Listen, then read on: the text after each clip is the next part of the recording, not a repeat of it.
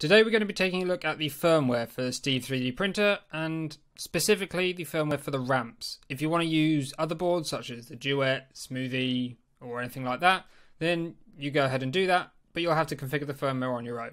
I plan to do another guide for the Rearm, which is the newer control board, the 32-bit control board that I'm using at the moment, but this will get you started at a low cost, so we'll go ahead and get through this first.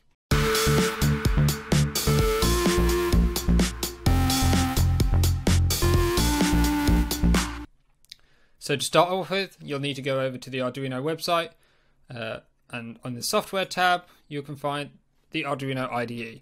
So you need to download that and install it, and that will allow you to edit the firmware easily. Can be done in Notepad++ and other things like that, but this is probably your easiest option. So after you've downloaded the Arduino software, you can come into the Marlin firmware that I've provided you and start editing it to your heart's content. I'm going to go through the changes, the basic changes that I've made from the base configuration of Marlin firmware, and that will give you an idea of the things you'll need to change and customize for your printer. Right off the bat, I'm going to let you know that things like PID values are something you're going to have to do, just because every printer, every room is slightly different, and for best results, it's worth doing. It doesn't take long, so definitely do that. The tab we're interested in is up here, configuration.h, and here's all the configuration options that you're going to need to be looking at. So starting down from the top, we don't need anything until we get to custom machine name. So this isn't essential, but you can add a new machine name. I've obviously called mine Steve, but you're welcome to call yours whatever you like. Here you're going to be able to set the type of thermal sensors that you're using. So the E3D V6 and the Filofarm silicon bed that I'm using are number 5 and number 1. The lookup values that you're going to be looking at are here. So if you're using a 100k thermistor, it's 1. If it's a 100k thermistor, ATS, a specific type, then it's number 5. But different ones, different things. Scrolling down from the temperature values, we find the heater max temps. Your maximum temperatures are basically there to say, if this thermocouple reads this temperature, stop this heater. So mine is set to 275 and the bed at 150. So your maximum temperatures obviously are defined by the component. The next category we move into are the PID settings, partial integral differential, and these are basically 3 numbers that determine a certain response curve of how your heater responds to different temperatures. So on S.T.E.V.E, the default is for an E3D V6, and I've done my calibration for that.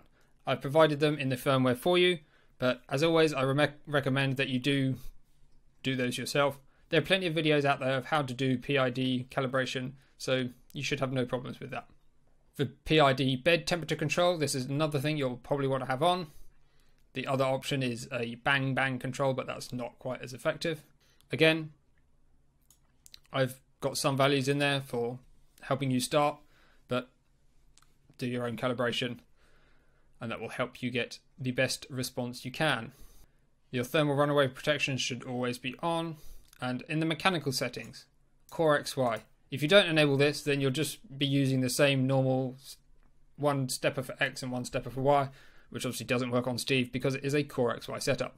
So probably the most important value, well, not for safety, but for functionality, probably the most important value.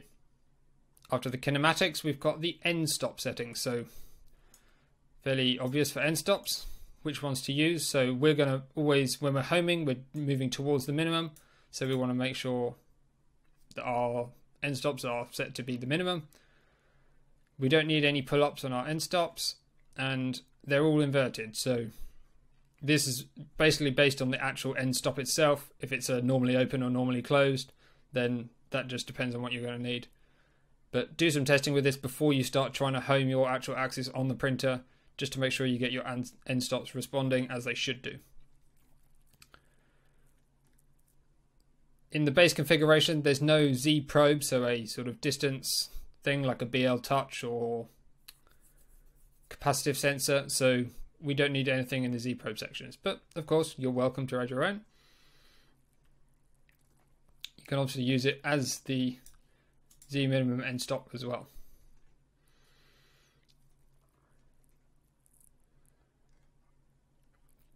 For homing, we've set, remember, all of our end stops to minimum, so our home direction will be to minimum.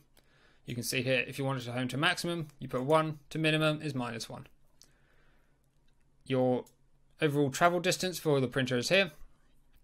I've kept it very conservative in this. If you're able to reach 240, which you should pretty much be able to get to, then definitely up these as you go.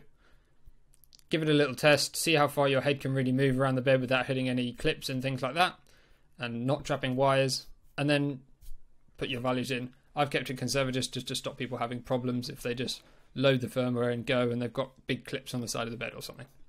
So moving down past end stops, we have filament runout and mesh bed leveling, which I haven't configured, but you're welcome to add those, obviously, if that's something you want. Auto bed leveling, again, no sensor for that, so we don't do that. You'll find that since the heated bed on S.T.E.V.E is so rigid that you really don't need to level it much. You sort of level it once and pretty much leave it. So I found that having auto bed leveling is not really necessary on such a rigid bed. So the next settings we get to are feed rates, accelerations, and jerk settings. So these are your steps per millimeter. So how many steps a motor has to move in order to get a single millimeter of travel. So on X and Y, it's 160. On Z is 800. And on the extruder, I have mine set to 837.1. Now, I would recommend keeping these at 160 if you're using the same configuration as I am. Don't try and make it so it's like 161.1 or whatever. Don't try and calibrate it more than that. Keep it at the 160. For your maximum feed rates, I've kept mine fairly low. There's no massive benefit to increasing these purely because your printer's probably not going to reach 500 millimeters per second anyway. Accelerations, these can determine sort of your overall print. It seems funny, but your overall print speed. By that, I mean your total print time. Higher acceleration will result in a quicker print time, but normally at the loss of quality, depending on the rigidity of your setup.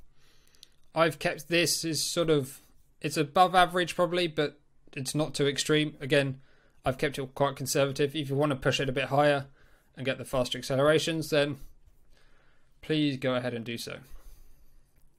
And then more acceleration settings for retraction, default accelerations, and travel. The jerk settings are basically the speed change that doesn't require acceleration. See, there's right there. So it can change by 20 millimeters per second without having to accelerate to that value. So again, this is sort of can be a quality based thing. If you're trying to turn sort of fairly tight corners and your printer's ignoring any acceleration, then you'll end up with more vibration. You can add some preheats in here. So the standard on ramps is to have some settings for PLA and ABS. If you normally use PETG or something else, then you can go and put in the default values that you want here, and that will just help you get to whatever you want to be printing a little bit quicker if you choose to use a screen. If not, then don't worry about it. Lastly, if you wish to have the discount graphics display, rep discount graphic, I can't remember exactly what it's called, but that's down at the bottom here. So first we have encoders. So the encoder is the little turning knob on the display, on the display by the display. So steps per pulse and steps per menu item. You might need to change these depending on the encoder that's come on yours, but these felt about right for mine. So that means that one click on the knob goes one menu item. So one click is 4 pulses is one menu item. Hopefully that makes sense. You can change that. If you end up having lots of clicks before you actually change a menu item, then these are the values that you need to change. And mine also went as sort of counter logical direction, so I've just reversed mine as well. If yours happens to be not needing the reverse, then by all means change it back. And of course you'll need to actually enable the display, which can be done here. Rep discount full graphics smart controller. Just take away the comments. So that's most of the basic configuration. If you want to go ahead and do some slightly more advanced configuration, there's an advanced tab. In here, you can, if I look for it, so typically you don't really want to have more than one stepper motor for a single stepper driver. So in a lot of low-cost configurations, you'll have 2 Z stepper motors, like on a Prusa clone, and they'll both be plugged into a single stepper driver, which is not ideal because you don't get the maximum torque you can out of those stepper drivers, out of the stepping motors.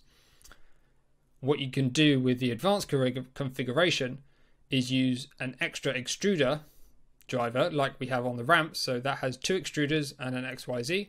So we can use that second extruder for the extra Z, because we've got 2 Z stepper motors and only 1 extruder. So we move one across. And this is where you can do that. It's actually not there. Enable Z dual steppers. Define Z dual end stops. So you can have 2 end stops as well. And that's where you can do that. So you can actually function fine, pretty much fine, without any problems by just having 2 stepper motors to 1 driver. But if you want to do it correct, then separating them is probably your best bet. And then that's pretty much it for configuration. So I think that brings us nicely to the end of all the assemblies and tutorials and build guides for the S.T.E.V.E 3D printer. Coming up, we have some extra accessories. We have some enclosure panels that are all sort of add-ons that are not required for the base assembly, but they should bring some really nice benefits to the printer as well. So hopefully you look forward to those. Thanks very much for watching. I hope you've enjoyed watching this series as much as I've enjoyed making it. It has been a lot of work, but I've really enjoyed doing it, so that's great. Right, thanks very much for watching. This has been CRT.